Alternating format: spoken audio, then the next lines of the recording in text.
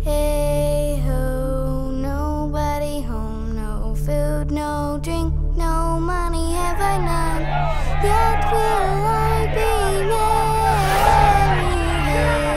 merry. The prediction is that by 2050, we'll be at about 9 billion people, which is a 40% increase of where we are right now. In the past, we've relied very heavily on petroleum-based resources to increase our food and energy supply.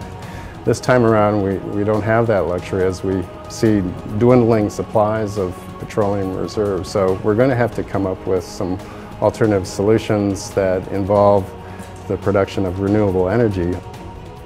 Every sector of the world is really challenged to come up with solutions for increasing productivity and yet making that productivity more sustainable than it has in the past. We already have biodiesel processing facilities in the state ready to go. They're waiting for increased supplies of these oilseed crops.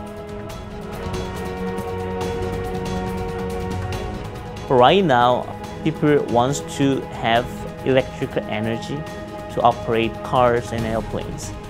So now question is, how can we convert this biofuel into clean electrical energy? You can think a fuel cell as a magic box, where as this fuel introduced to this magic box will efficiently convert the energies that are in this fuel into electrical energy in one step. At WSU, we have all these core technologies. We have people who try to grow bio crops more efficiently, and also we have people who try to figure out how to convert this biomass to biofuel more efficiently. And there are people like me who try to use this biofuel and create clean electrical power in one step. And by doing so, we believe that we will create more jobs, especially clean technology jobs in the state of Washington. And I know that it will directly impact the life of not only people in Washington state, but also people around the world. And that is very exciting to work on every day.